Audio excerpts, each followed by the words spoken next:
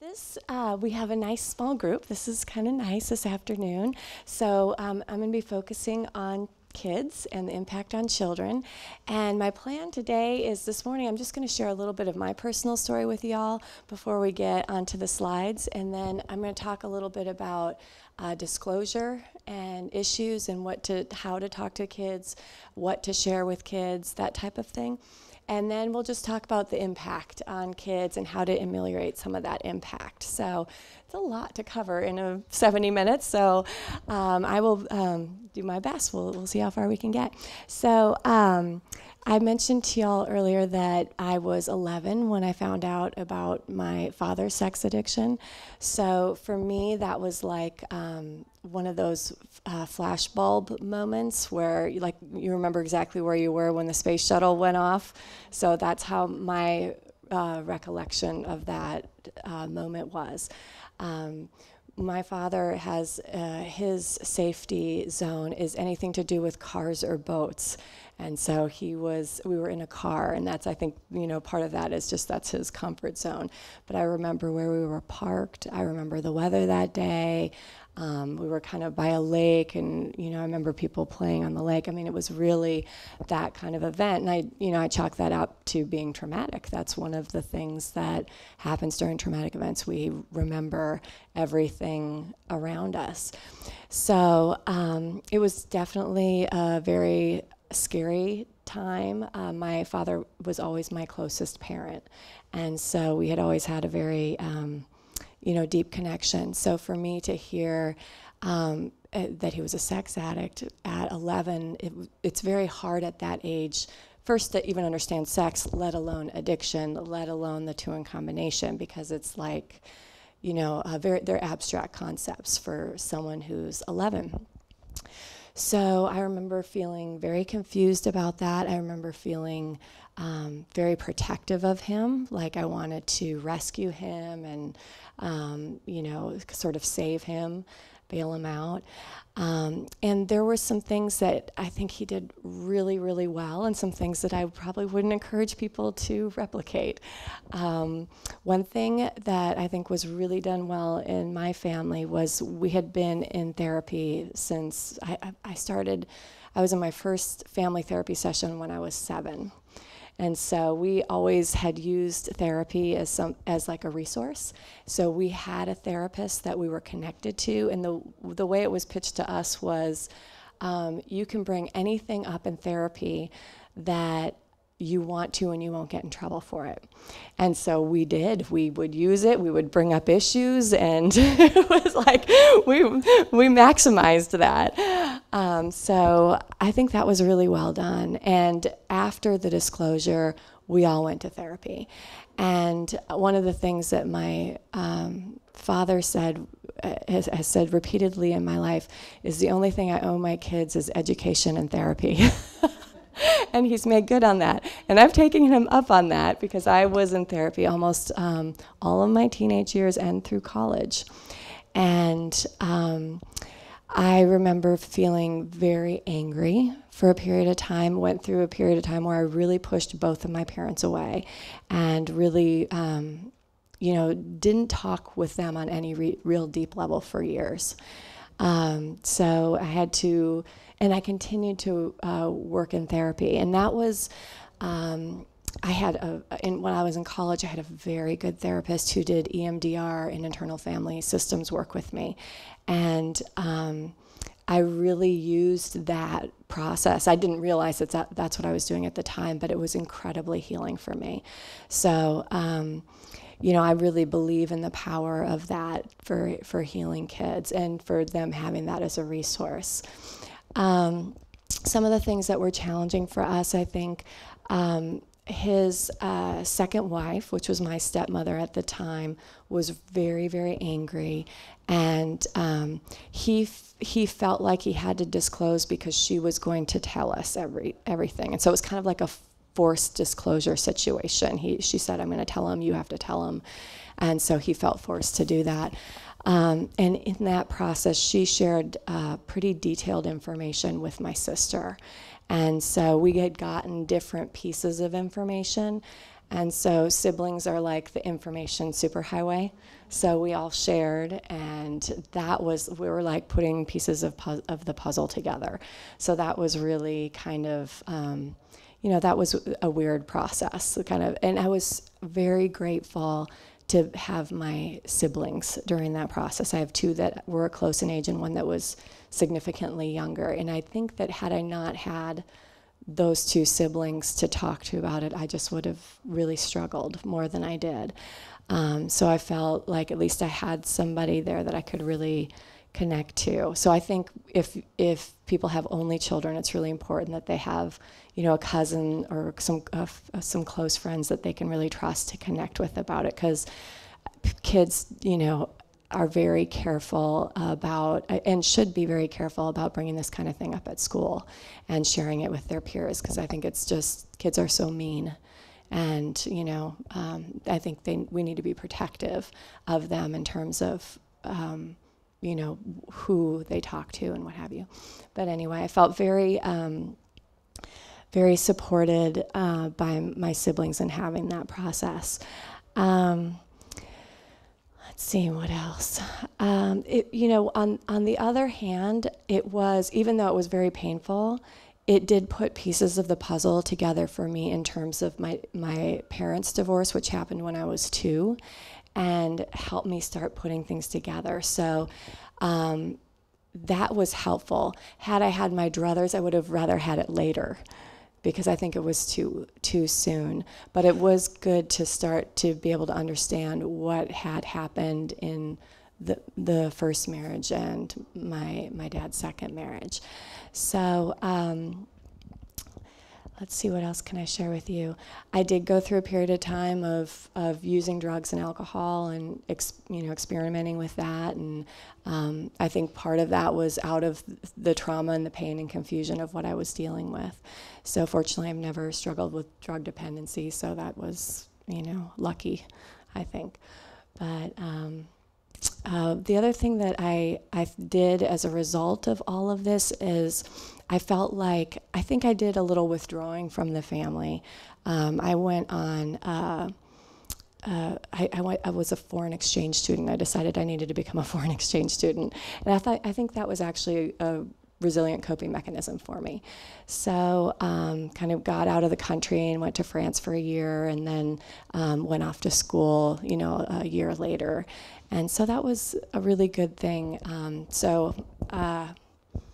I think, having my own interests and my own, putting my energy in what I wanted to do was really helpful for me at that time. He was very good at sharing his recovery. He's always been very open. I feel kind of lucky when I hear other situations, because I had a parent that was accountable and owned it, and then also provided therapy and was there for the cleanup of that. I don't think all kids get that. So we talked about it. We talked about it on an ongoing basis. He continued to share his recovery. Yeah, I think the fact that we all got disclosure separately and got different information was, that was hard. I had gotten some details from him about that he felt he needed to tell me that broke up his first marriage. And that was really, and my sister didn't have that information. And then she got information from my stepmom that was different and too detailed. So there was a little bit too much detail that happened, and it was inconsistent across the sharing. And I wouldn't recommend that. Yeah. When I married my husband, I would have never thought he was an addict. I felt like I was being very careful when I selected him. And when I had my disclosure, you could have knocked me over with a feather. I had no idea. So it was, I was in that group that was totally in the dark, knew nothing, and I thought he had a mood disorder. I thought he was bipolar, which he is. So I thought, that's what I was wrestling with, and I did not know the other. And so I replicated, even though I had a lot of therapy. I was highly educated on the subject. I clearly saw the patterns. I still married somebody that had the same issues, which is very, I think, discouraging. I think it's discouraging for people to hear that because it's like everybody wants to protect their kids and not see that happen. But I do think that our family of origin is very, like, it's amazing to me how we replicate stuff from our families. It's just, you know, a profound life experience that I just see repeatedly. And I don't want people to feel like you shouldn't have hope that you can't protect your kids, because I have worked with families in which one branch of the family has gotten in recovery and the kids aren't addicts and all the other branches are. So I think that recovery serves as a protective factor for kids and can. I am the only one in my family that married an addict. There were 4 kids. So, and there was more addiction in my family, so I don't know what that means about me, but I know. So maybe I kind of, you know, I look to that and I look at my first marriage and I think this all happened for a reason, you know, so I could, you know, teach and share and, you know, help. So there is one chapter on disclosure to kids that I wrote, one article on disclosure to kids that I wrote, and the other 2 articles on kids are by the perspective of the parents, and that's it. There's nothing else. So this is like an area of literature that is really, really, we're kind of where we were with Partners like 10 years ago for the kids. So I'm hoping that people will take this on as a research area, and I'm hoping to do a book eventually. I've got a couple other ones that are in the pipeline that I want to finish first. So yeah. Yeah, I don't think, one thing I'm going to share is that I think you have to have a rationale for disclosing to kids, and it needs to be in their best interest. And so I don't think we just disclose to all children just for the sake of disclosure. It's not for the addict's healing or something. We're going to evaluate what's in the best interest of the child. Yeah. So, okay. So let's charge into it.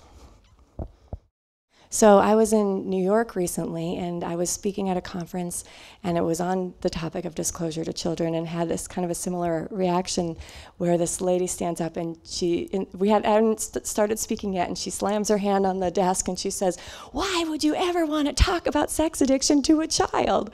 And she was very vehement about it, and I said, you know, that's a good question. That's a really good question. So, but it's not just as simple as that, because there are times when you have to, and when it's in their best interest, and you really have to take it apart and evaluate what, when, why, and there's a lot of different circumstances, and it's not always easy. There are times when it's a really, really challenging decision.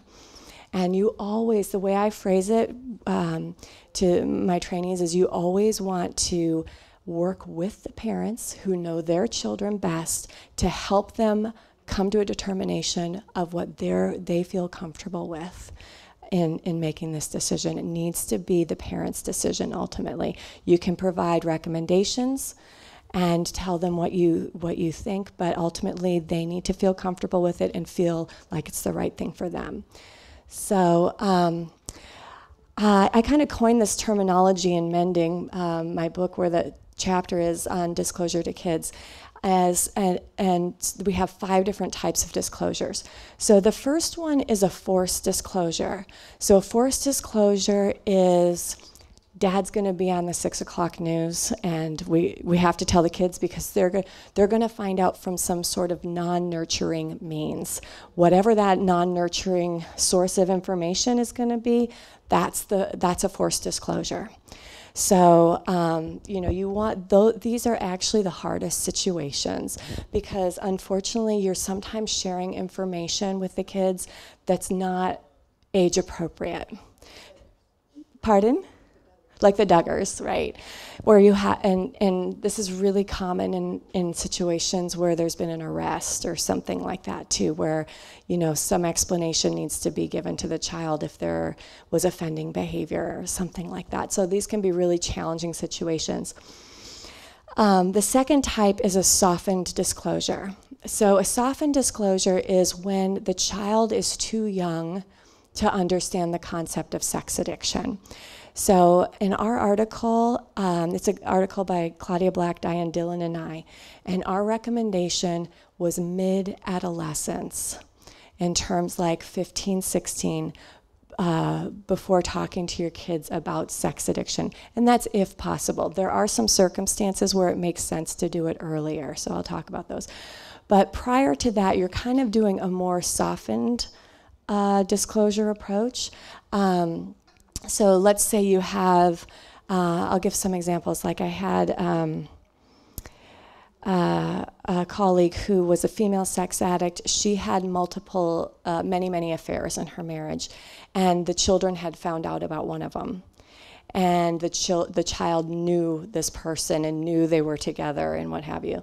So her disclosure to the child was, and it was like, she was like 7 or 8.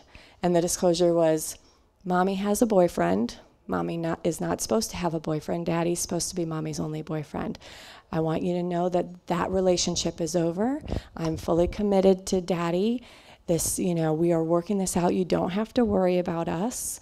And this is not anything that you haven't done anything, wrong. This isn't about you. This is something about, between Daddy and I.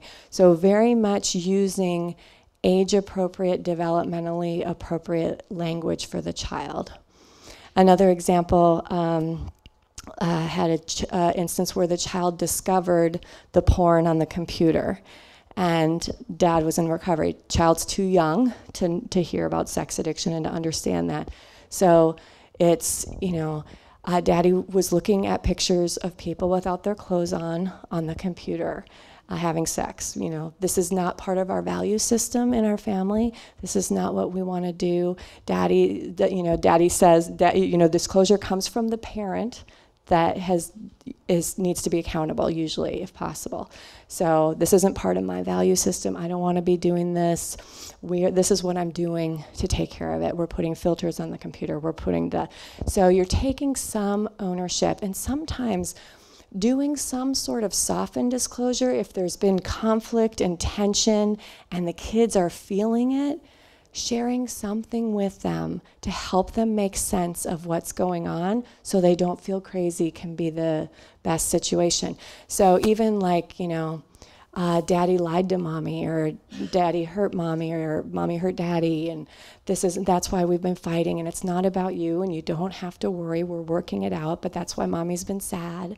And, then you're putting context and language for the emotions going on, and then they don't feel crazy. Like there's stuff that there's going on that they can't talk about.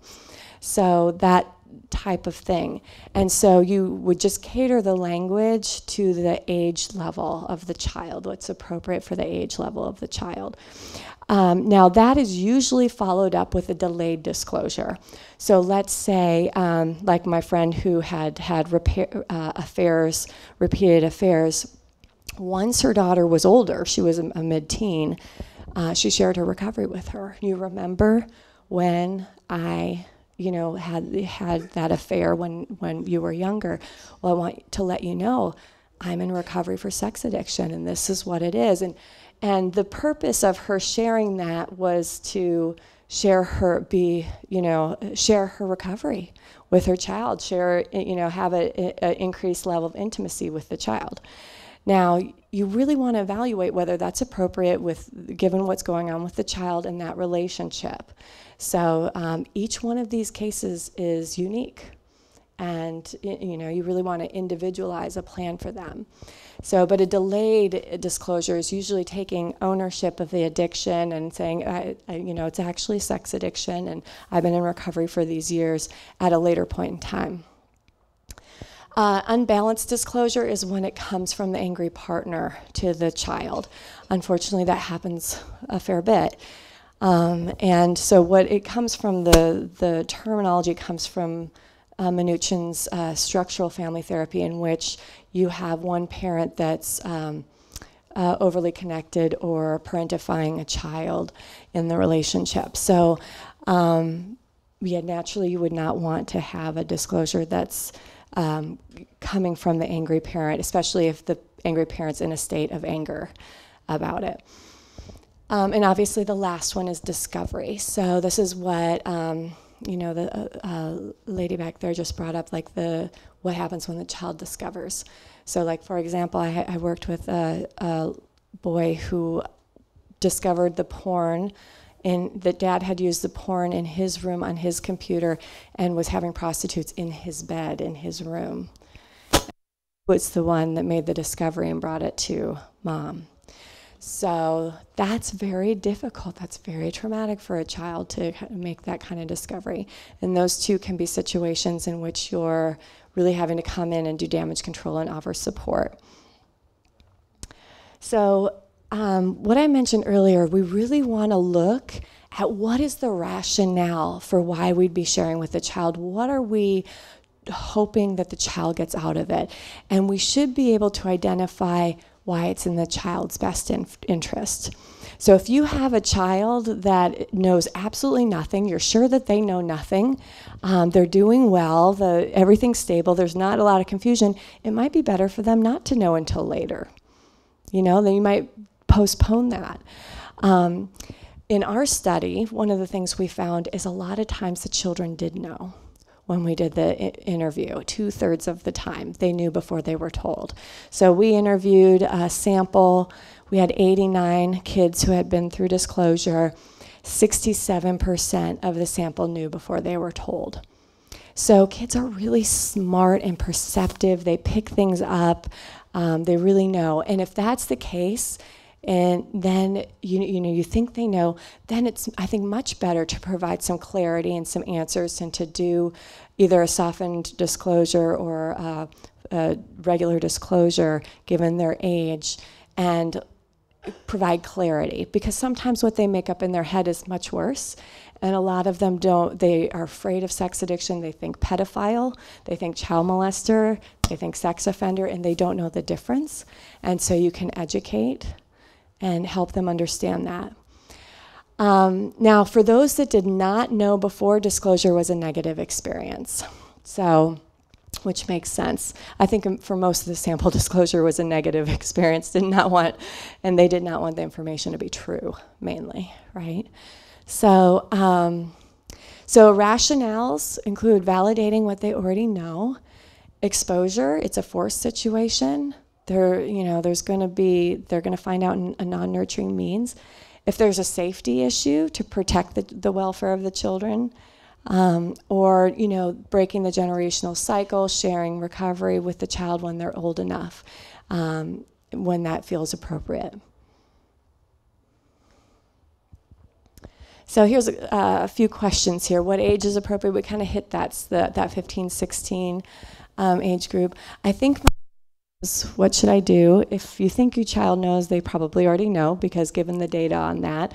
So one thing we'll often suggest is to get the child into therapy, get them to establish a relationship with a therapist, and have the therapist explore and see if there's anything that they know. Can I tell my older child and not the younger one? Well, I think, I said before, siblings are the information superhighway, right? So I think it depends on the age difference. If there's a wide age gap, sometimes you can get away with that. But if they're close in age, and then that they're going to share information. So I usually pitch the message to the youngest common denominator. So kind of pitch the message for the youngest kid and tell them all the same thing. We can't agree on what to tell them. What should we do? These are the most challenging situations, when you have one parent that wants to do one thing and one parent that doesn't. And that's really, really hard. So I usually try my best to work with the parents and ask them to really consider the best interests of the child.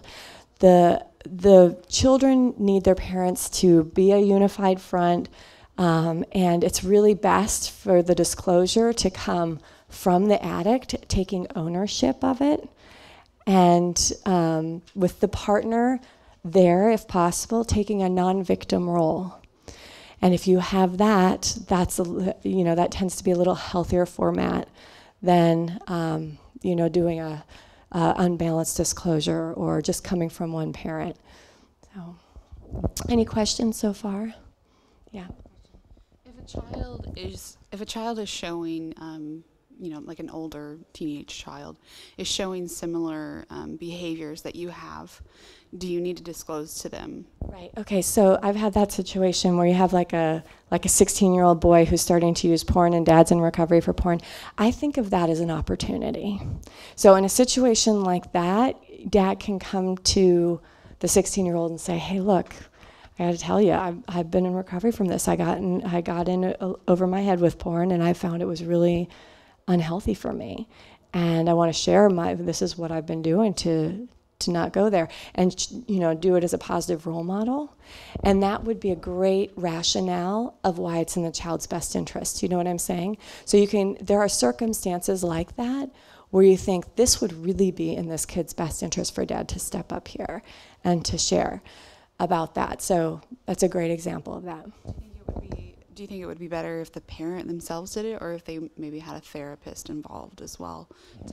I think it depends on the parent's comfort level and their relationships with therapy. Sometimes I have parents, that they'll say, do you want to have the disclosure in the therapy office, or do you want to do it at home? And someone will be like, I think we'd be much more comfortable just doing it at home with ourselves. And other parents will be like, yeah, I think we should be here. I think we need your support. So I think it all just depends on the comfort level of the parent. Yeah. Okay. I really try to, in these circumstances, talk to the parents about really kind of putting aside their differences to focus on what's best for the kids and coming to a determination and evaluating what's in the kid's best interest.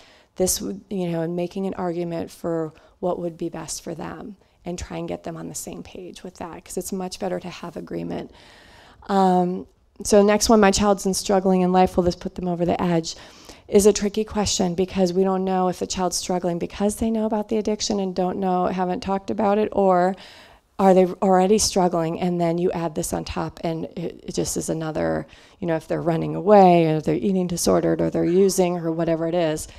So again, this is a situation of where it would be really helpful to get the child into therapy. Try and figure that out. And how to share this information with them. I mentioned before that it's best to have the addict. Obviously, there's a timing component too. You want the addict to have some recovery under their belt. Really, have some. You don't want to have somebody that's kind of riding the fence of recovery. They share with their child that they're a sex addict, and then they're not in recovery anymore. Then they're dating another person, and that happens. And that's not a great, then the child's like, what do I make of that? So you want really invested in their recovery, have some traction under their belt. The disclosures happened with the partner. The partner, hopefully is, doing well themselves and can participate in this with the child. So there's a little bit of a stepwise progression that leads up to this. Okay. Reasons given that the parents chose not to disclose. So this is one of the articles that was done on the parents' perceptions of disclosure. Fear of loss of the relationship with the partner or the child, fear of hurting the child, fear of the children's negative response to the parent, and the parent doesn't feel ready. So that's why parents choose not to disclose. And this is the parents' descriptions of children's reactions to disclosure. Shock, disbelief, fear, sadness, tearfulness, expressed anger, validation of their suspicions and knowledge. Some appeared to understand but blocked out the information and were surprised when told again later. So we can never underestimate the power of repression in children. It's so common, and they just forget, they don't remember. And so you don't want to bring something up and then not talk about it again. It has to be kind of something that is revisited, and that you continue to share your recovery and what's going on. Attempts to comfort the parents and praise for the parents for seeking recovery. Once we got into doing the survey with the kids, we decided, we thought, we wish we had asked them one question. So out of the 89 respondents, only 29 were asked if they were glad they were told. We wish we had asked the whole sample, but it was not in part of the original. So out of the 29 that were asked that, 20 responded affirmatively, said that they were glad that they were told. But most reported that they didn't like the experience of disclosure and didn't want the information to be true. Okay. So this was from our study, the children's reactions. There was fear of financial ramifications, fear of sex addiction, that the parent was a pervert or a child molester, confusion about the impact on the family, emotional compliance, caretaking behavior, immediate relief and validation, and anger. One of the participants said, I felt like I wanted to punch them, but I just sat there. Here's a few of the quotes from the participants. I can't be totally honest about anything anymore because I'm bound to keep a secret, so a good part of my life is a big fat lie now. I felt sick, horrified. What are other people going to think? Can I be left alone, home alone with him? I was not crazy. I had known all along. And a couple more. I felt twinges of guilt and a sense of needing to protect my dad. My dad was going on about his being a sex addict and treatment and steps and other stuff that I could care less about. And the word bankruptcy came up at the time we were being sued. And that really struck a chord with me. What did that mean for me? Would I lose my bike? So, you know, kids can be very concrete like that in terms of what are the consequences going to be for this. They were mostly young adults. They were retrospectively looking back on their disclosures. So yeah, most of them were young adults. So things that we want to consider, the developmental maturity level. You have some that are 15 going on 25 and some that are 15 going on 9. You know, so really they vary so much. Are they at risk? What are the dynamics in the family? So if you look at the relationships in the family, if the child's always been really close to dad, it's going to be, you know, to who, let's say dad's the addict, and the child's always been really close to dad, that's going to be really hard for them to digest that information. If they're really close to mom, they might feel really protective of mom and wanting to, you know, support mom. And so sometimes you can get loyalty issues, you know, going amongst the kids trying to protect one parent or another. You always want to look at the sibling constellation and trying to find if there's a good positive reason for the disclosure. So you were talking about the loyalty. Is there any way that not the addict, but the other parent, if they're angry or upset, what's a way that they can help balance that loyalty so it's not one-sided? Because that's not fair to anyone, really. So is there a way to do that? What I would advise the angry partner to do is not to rely emotionally upon the child for, like, as a confidant, and to try and really share that anger with peers and support people in their lives, and try not to put that out there in front of the child. I mean, it's also, children are going to see their feelings, and it's okay to have feelings in homes and to cry and stuff like that. But, you know, I think it's when the parents start to emotionally unburden themselves on their child that it's really hard on the children.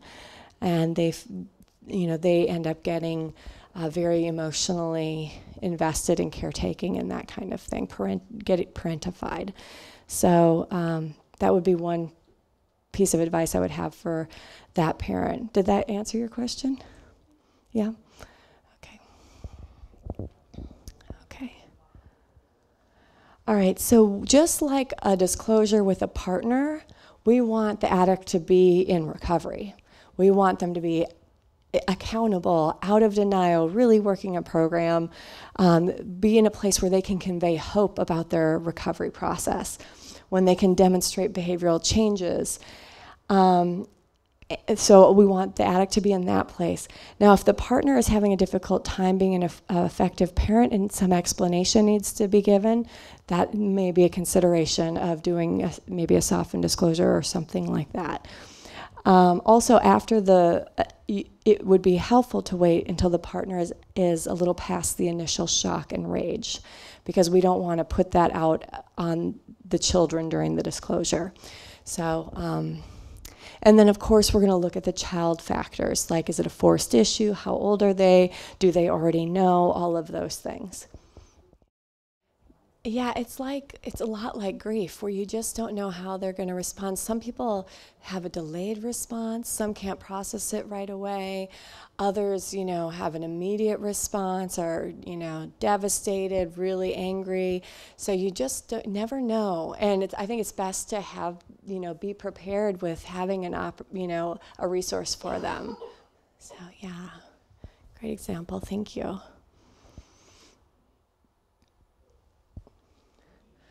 Okay, so adult children.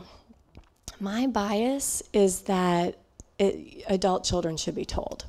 I think it's a gift that in recovery we can give our adult children to share our recovery process with them. Carl Jung has a famous quote. It says, "The most important gift a parent can give a child is to tell them about their dark side. Telling children about your struggles helps them developmentally to have a realistic picture of what it means to be human."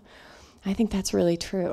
I know that in my relationship with my dad, it's, because I know what he's been through and understand that whole, everything that happened, we have sort of a deeper relationship. And when I have struggles, he's one of the people that I go to about that, because we have that a deeper, more, a real, authentic relationship. And I think that is a gift you give your kids. And also just the fact of providing them with information about their family and their history, and, helping them put all the pieces of the puzzle together about their lives. So I'm always one for telling adult kids. I think it's always just a matter of timing and when that's appropriate. Okay, so healthy disclosures. Kind of hit the first point. If a therapist is present, I would say if they're comfortable with that. I've had families do it at home and have it go very well. So, if they want a therapist present, or they could do it at home. Both parents should strategize about what is to be shared and be in agreement around that and have understanding of that. Neither parent takes the role of victim. Child is not used as a confidant. And we recommend that the disclosure come from the addict with the spouse present if possible. So they're kind of owning it. We recommend developmentally appropriate sharing at the child's age level, and also guided by the child's need, desire to know.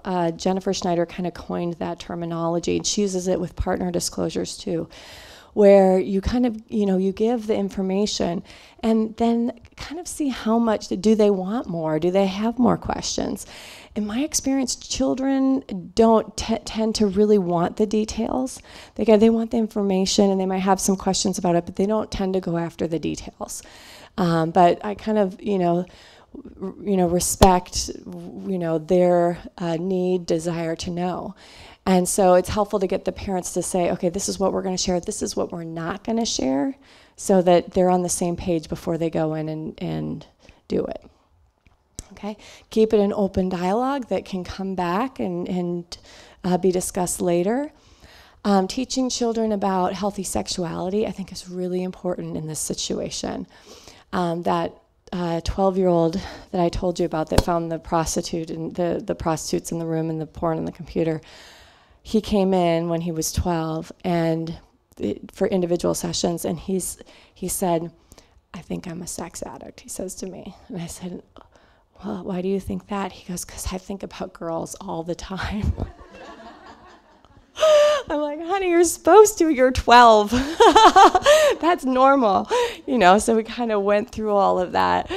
And I know, so sweet. But they have that, it's normal to have that kind of fear and to not understand, to not know.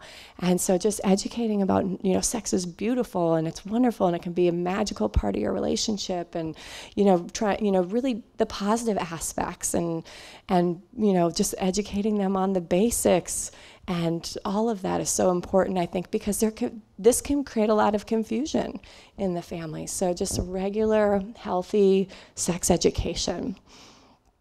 I think that's really important. The other one is consistency with information and routines. I think some of the most challenging situations I've seen is like, dad's a sex addict and now you don't get to see dad anymore, or now we have to move, now we can't go to this person's house, your best friend's house anymore.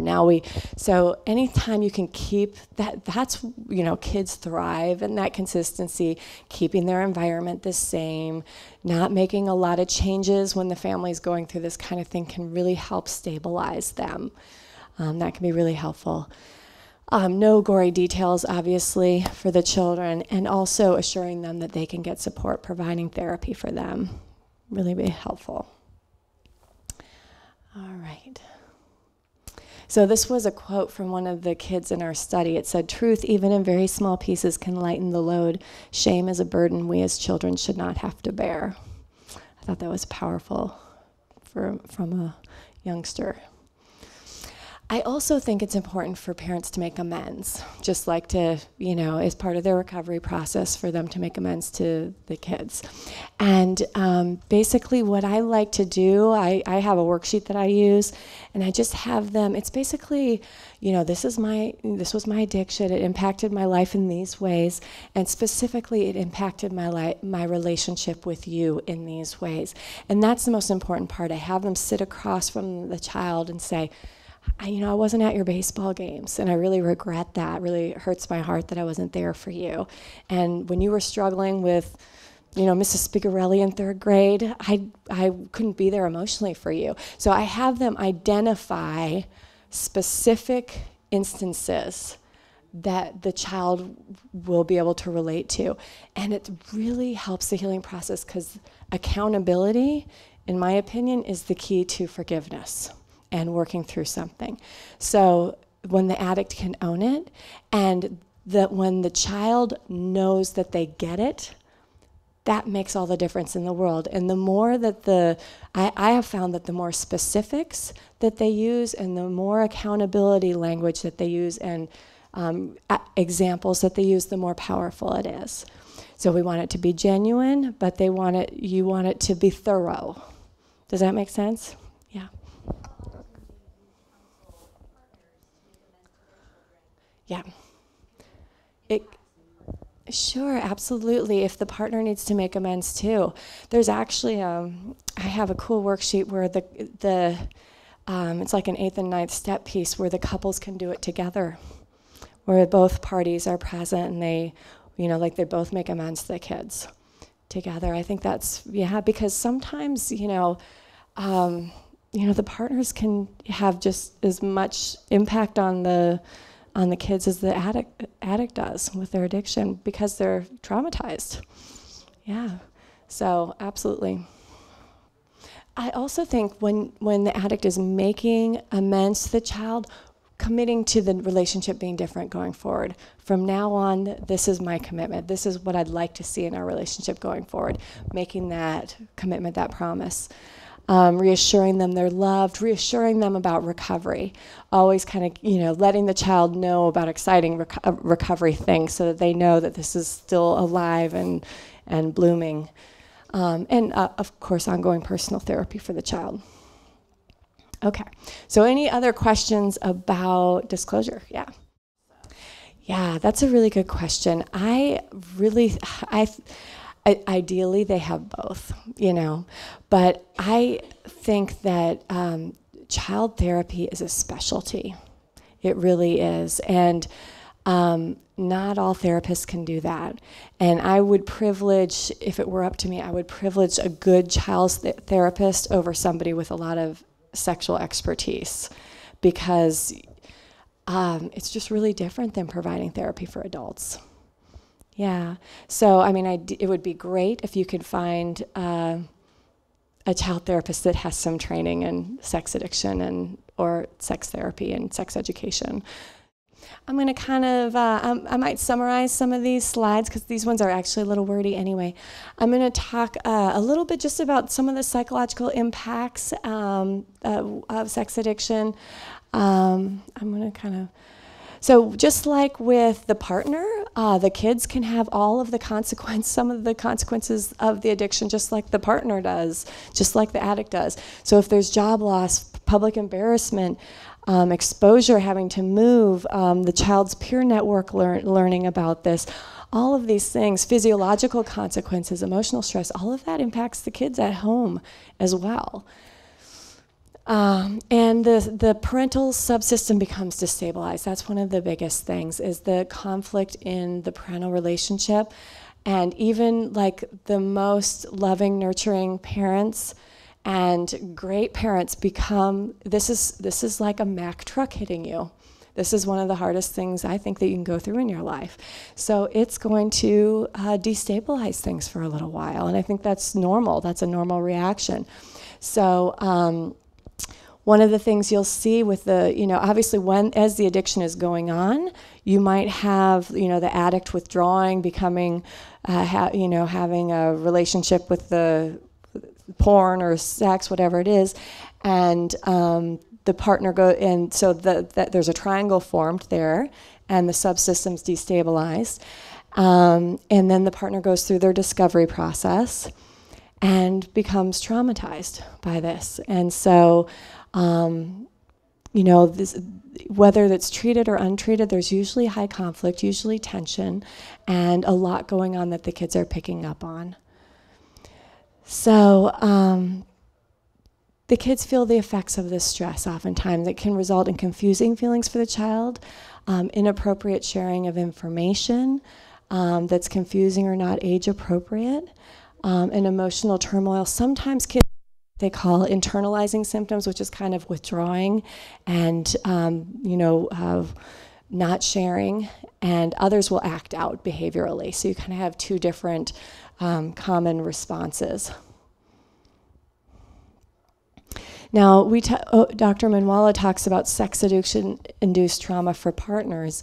I believe there's sex addiction-induced trauma for kids as well. I believe that this can be a traumatic event for kids, and that the level of trauma on the child depends on a lot of different things, the specific factors related to the case, and also the resiliency level of the child. There are some, if you look at the sexual abuse literature, for example, some children that have experienced sexual abuse don't have trauma symptoms. They do really well, and they don't have long-term problems with it. Then you have others that are really traumatized, have PTSD because of it. So children vary in their resiliency. Some are going to bounce back. Some will develop symptoms. Some will be pretty resilient and unaffected.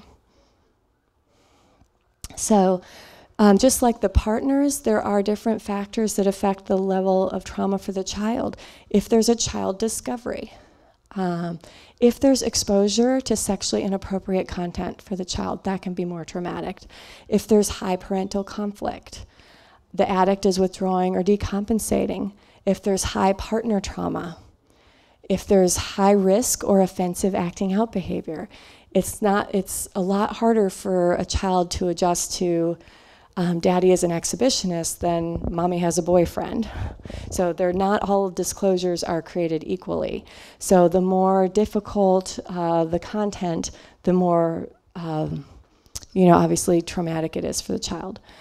And obviously if there's public embarrassment or the child themselves is a victim of sexual abuse. I talked a little bit about this. Children can feel like they are pulled into the conflict of the parents, feel like they have to side with one parent or the other, protect one parent or the other. That's really difficult. They kind of get triangulated into the parents' relationship. And so I really try and encourage the parents to not do that with the children. Allow them to love both parties, even if the couple is splitting. Always giving permission to the child to love that other parent and to be close to that other parent. So with loyalty issues, the child might see the traumatized partner as victimized and share in the partner's anger or resentment, or they may act out in anger against the addict for hurting the partner or cut off their relationship with the addict. Or the child, on the flip side, may feel overly responsible for the addict wanting to care for them. They may take on a parentified role or try to run the household while all of this is happening to keep things stable. So as best we can, we want to keep the children in the role of children, not rely on them as confidants, not pull them into one side or the other with the parenting disagreements, and really, kind of keep those parental boundaries in place. And I think when we're able to do that, it goes smoother. So if we're trying to stabilize the triangle, here's just a way to think about it. With the partner, we want them to keep their boundaries strong, appropriate with the children, not oversharing, not taking the victim role, but being emotionally supportive and available.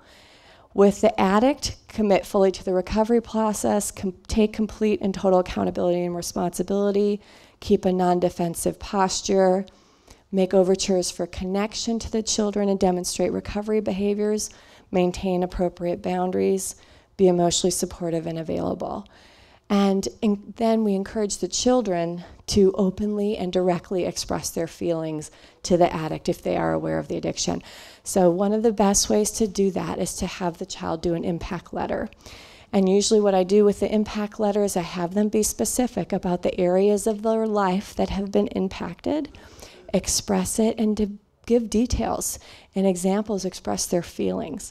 And those letters are so powerful. When they're shared, they're just usually not a dry eye, but it's very healing for the children to be able to express that and express those feelings and get them out there so that some healing can take place. Anybody done an impact letter in here? A couple people? Yeah, it's very, very powerful. Okay. Now, in some circumstances, you can have neglect going on when you have all of this kind of unraveling. The children can kind of, the parents become a little self-absorbed and get, understandably, and become less emotionally available for the children. Now, kids can interpret that about their value and their worth and about their parents' love for them. If it becomes chronic and severe and ongoing, then it can constitute neglect. So obviously, we want to intervene in that situation before it gets, prolonged and chronic. And really, I'll encourage the parents to take, special time with each kid. Take time to spend with each kid. Do something special. Really reaching out to work on that relationship with those kids while this is going on, so that the kids still feel connected and loved and nurtured. So when you have that neglect, one of the things that happens with the kids over time is internalized shame. They begin to feel like they're worth less and believe that they're worth less. And so just wanting to prevent that from happening by really, trying to keep the parents connected with the kids while this is happening. Now, there can be, this slide's a little clinical, but in a small percentage of sex addicts, you do have some personality disorders. So you have, I think it's 5% narcissist, you have 4% antisocial, a small percentage of borderline. So it's not that high, but it's, and some of them can have features. So the addicts may need more long-term therapy if they're struggling with something like that, and children may need therapy around that as well. Okay. Sexuality. So one of the things we want to make sure with the sexuality is that the kids understand what's going on. So for example, I had a young female that I worked with, and she was developing as the addict was going through this process, and she was afraid that she was going to can I be left, like that other child that said, can I be left alone with him? Is he going to be looking at my breasts? That kind of thing. So talking with them, helping them through that, helping them understand sex addiction and appropriate boundaries in the home, supporting them with their boundaries in the home. Okay. Boundary failure, but, in homes with sex addiction, sometimes you can have extreme boundary failure in the homes. So an example of that, like I was just asked to do expert witness thing on a case. It's just such a poignant example where dad was very much a nudist, kind of walked around nude in the home. And so mom has pictures of him standing there with his girls, 7 and 10 or something like that, naked. And, she felt like he, I won't go into all the details, but inappropriate boundaries. And so sometimes in sex addiction you have, you either have really rigid boundaries or boundaries that are too loose. And so helping with the healthy boundaries can be really important, educating on that. I've kind of talked about that one, so... obviously, if we get children therapy, hopefully they will not repeat the behavior at a later point in time, not repeat the traumas. But it is not an uncommon thing for kids to have trauma repetition, for anybody to have trauma repetition. So one of the best things I think we can do for that is to provide therapy for them. So family therapy, individual therapy. Other recommendations: ongoing open and honest communication, consistency, love and support, accountability from the parents, no triangulation, protection from parental conflict. So I think that's one of my last slides. So yeah, let me open it up for questions, comments. Well, I guess it kind of depends on their age.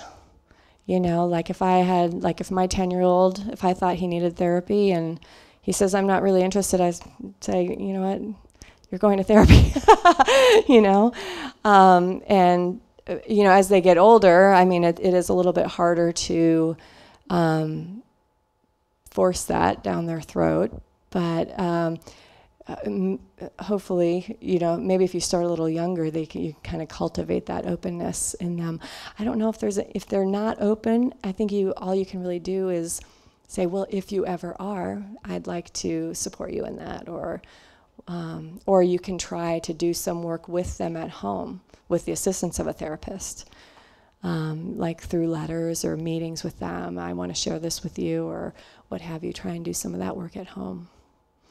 But yeah, hard. Yeah. Other questions? It's a differential diagnosis process. So obviously, you're looking, if you're looking during, if most of the acting out is happening during manic episodes, then you might be able to eliminate it with good medication. If you get the mood swings under control and and the sexual behavior is still happening, and it happens all the time, no matter whether the mood is up or down, then it's not just happening during manic episodes, and they're starting to meet the criteria that we talked about earlier. Yeah. I think parents are a pretty good judge of that. There are some kids that get through this just fine and really don't have a lot of troubles with it. A couple of my siblings, they're really healthy, normal, didn't marry an addict, didn't need all the therapy that I did. So I think kids are just different. Yeah. So I guess I would assess kind of on a case by case basis what the child is experiencing, what their symptoms are, if they have any. So the internalizing symptoms, like what we were talking about, like withdrawing, sometimes the research has shown that the ones that are withdrawing and becoming quiet are sometimes really struggling and just don't know how to convey that. And then obviously the flip side of that is the acting out behavior. They're getting in trouble, they're, that type of thing. Yeah. I think I can't emphasize enough how important I think the stability of the parental subsystem is in terms of not triangulating them into the parent conflict. I feel like the cases where the parents are able to not do that go so much better.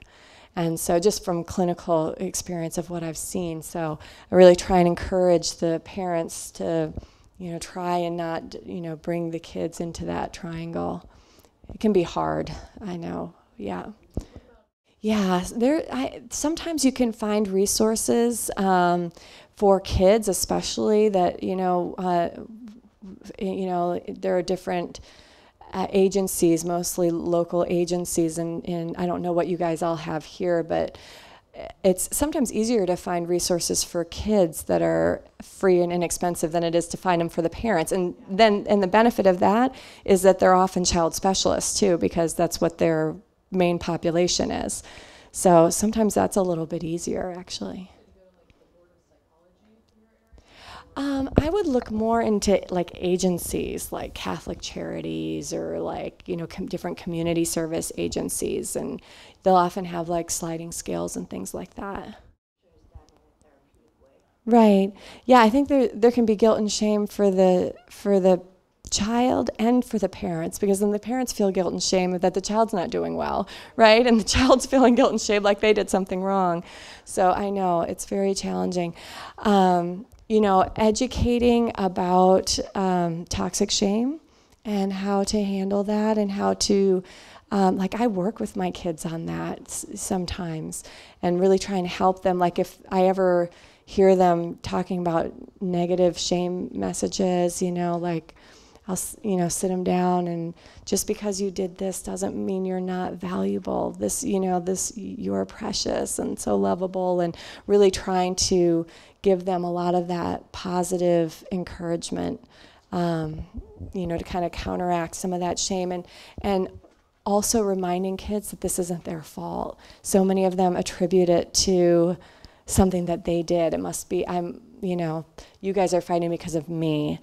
And because they're the center of the universe, they think that it's all egocentric.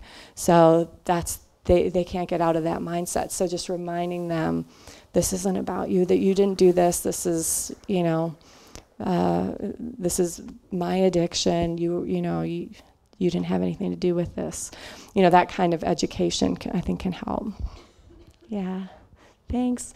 Well, thank you all. I really enjoyed you all as a group today. So.